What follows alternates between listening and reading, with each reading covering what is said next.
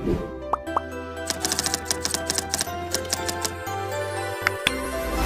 this video, we will be talking about Kim SeJeong and Jo Byung Gyu sweet and undeniable chemistry off screen. But before we proceed, if you are new to this channel, don't forget to subscribe and please click the notification bell for future updates. The ongoing K-drama The Uncanny Counter 2 Counter Punch premiered via Netflix recently. Two actors have garnered attention due to their chemistry on and off screen. Fans can't get enough of Kim SeJeong and Jo Byung Gyu, who portray Do-hana and Sumon respectively. Multiple clips of their interactions have gone viral across social media. With the new season of The Uncanny Counter currently airing, past clips have resurfaced, highlighting Kim SeJeong and Jo Byung Gyu's friendship. Eagle-eyed netizens noticed Jo Byung Gyu in an interview with the cast from a couple of years ago. He appeared to stare at Kim SeJeong and get flustered when she came near him. Numerous clips showcase Kim SeJeong and Jo Byung Gyu's chemistry, from interviews to behind-the-scenes filming of their show. Kim SeJeong has such great chemistry with her co-star that so many fans still to this day believe she and her business proposal co-star An Yoo-sub are dating in real life. Meanwhile,